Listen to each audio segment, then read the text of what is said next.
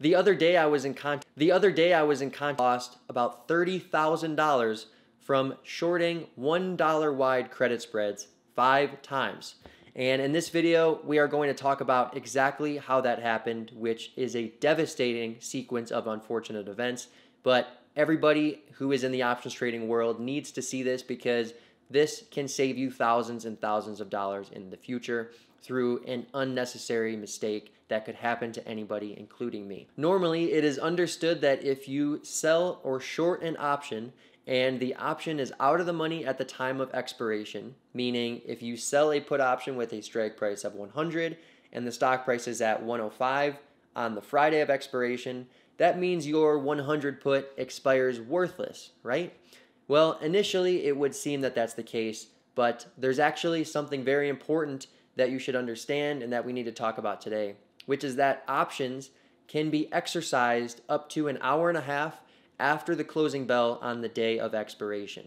And let's talk about exactly what happened to this trader's position and how they ended up losing $30,000 as opposed to their initial maximum loss potential of less than $500. This person had the short put spreads in Tesla that expired on Friday, September 4th. And they shorted the 410 puts and bought the 409 puts, and therefore they shorted the 410, 409 put credit spread, and they did that 5 times.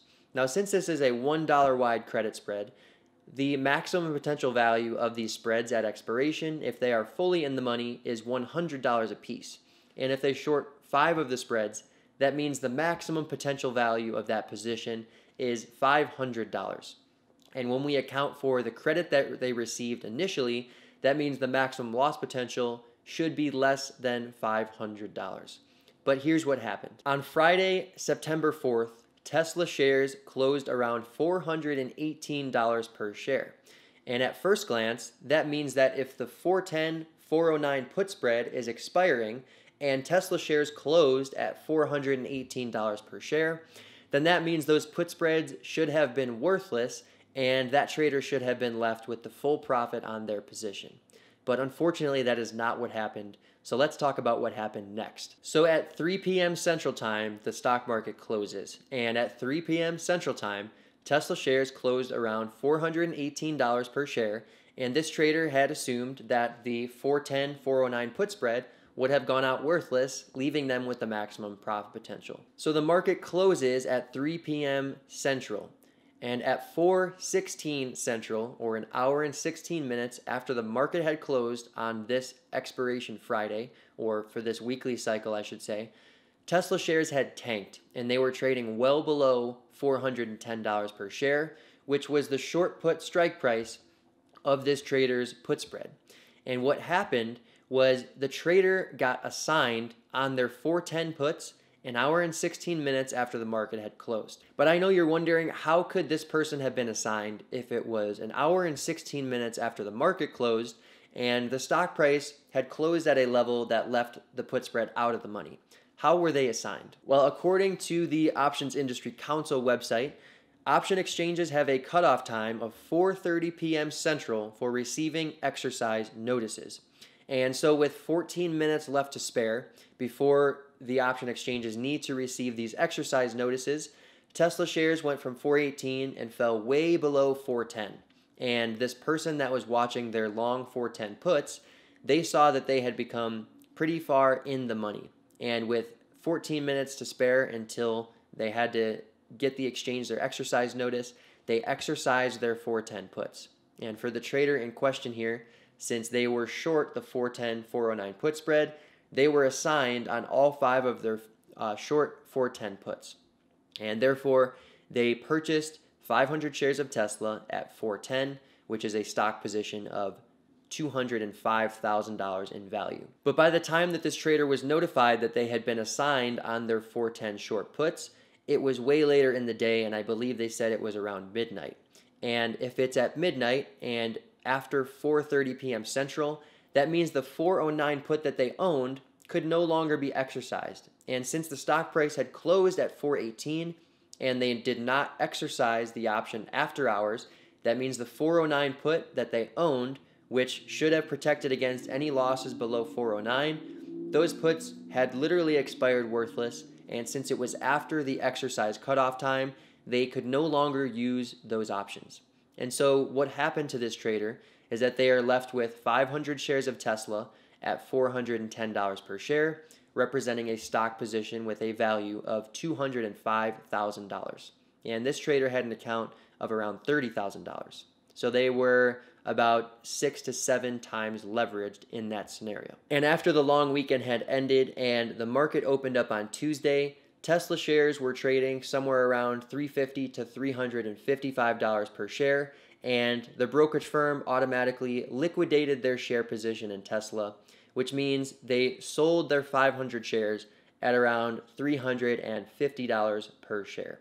And since they purchased those 500 shares at $410 per share, that means their loss on each share was $60. And if we multiply a $60 share price loss times 500 shares, we get a loss of $30,000. So essentially what happened is this trader lost 100% of their trading account using a 5 contracts of a $1 wide credit spread, which, as I've said multiple times in this video, has a maximum potential value of $500.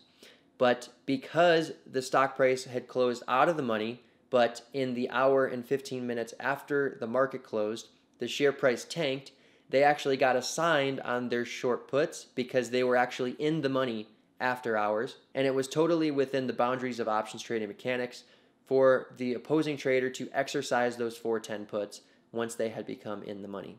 But by the time the trader was notified about this position that they had been assigned on the short 410 puts, the market had closed and it was already after the exercise notice cutoff, and therefore the 409 puts that they owned were worthless because the stock price had closed at $418. And so basically they got assigned on the 410 puts 5 times, buying 500 shares at 410. But by the time they were notified, the 409 put was officially expired worthless and they could no longer use it, which means they were left with a $205,000 stock position that when the market opened on the next Tuesday, which was after the long holiday weekend, the share price was down $60 per share. And with the trader's inability to hold this position, since it was way too large of a stock position to hold, given their account size, the brokerage firm, which any brokerage firm would do this, they liquidated their share position because they have to control the risk on their side. And unfortunately for this trader, that meant a $30,000 loss stemming from a very conservative put spread position that only had a maximum loss of less than $500. So when I started interacting with this person, I felt absolutely horrible because this was just a devastating series of unfortunate events that could have happened to anybody. It could have happened to me, and I have to make this video because I need to get this information out there because we need to talk about the solution for this problem and how you can avoid this in the future. So it's a very simple solution, and the solution is to close any short options that you have before they expire. If the stock price moves in a way where the short out of the money option becomes in the money after hours, it's almost certain that you will be assigned on that. And I know I did a video a couple months ago called Why Traders Should Almost Never Exercise Options, but that video was mostly concerned with exercising options before expiration. And I made that video to alleviate fears of early assignment risk, which means being assigned on an in-the-money short option before it expires. Because in that scenario, options usually have lots of extrinsic value in their prices, and if they are exercised, the person who exercised the option will lose the extrinsic value, and they would never do that intentionally. And for that reason, that's why in-the-money options are rarely exercised unless they have very little extrinsic value. But at expiration, or in the hour after expiration, an option will not have any extrinsic value, and therefore exercising the option is actually a very smart thing to do. And in this case, where the option initially expired out of the money but became in the money after hours, it is a very intelligent decision to exercise the option, because then you're actually getting back value from that option that initially would have been worthless given the stock price at the time of the closing bell. So this is a very, very specific area of options trading, and unfortunately it can cause extreme losses as we've seen in this video. So I felt an obligation to make it to protect everyone in the future, including myself, because at the end of the day, if you have an out of the money option at expiration and you're short that option, you should always close it before expiration, because you never know what happens after hours, and if you're not paying attention, something very unfortunate could happen to you, as did in this story. So if you found this video informative and helpful, please give it a like and share it with your options trading friends so that we can get this information out to more and more people, and we can save people from thousands and thousands of dollars of losses and potentially even save lives by helping people avoid unnecessary account blowups in the future through this devastating sequence of unfortunate events that can happen after expiration. My name is Chris, and I will see you all next time.